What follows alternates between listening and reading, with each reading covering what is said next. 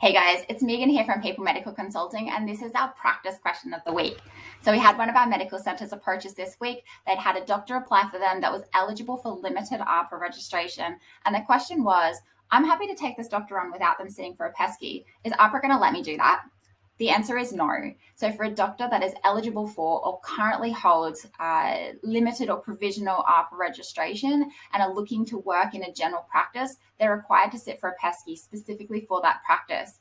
So they need to do that before they actually apply for AHPRA, except in the instance of the limited AHPRA application area of need, where they can go to AHPRA first to get assessed.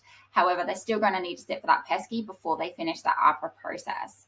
If they've started PESCI for a practice nearby or in a similar demographic, there is the capacity to apply for an exemption from having to sit for a PESCI for your area specifically. That is an application process, and you are so welcome to contact us to support you with that. We also have a number of blogs around it. If there are any questions that you have, don't hesitate to contact our team. We'd love to help, and we'll talk to you again next week.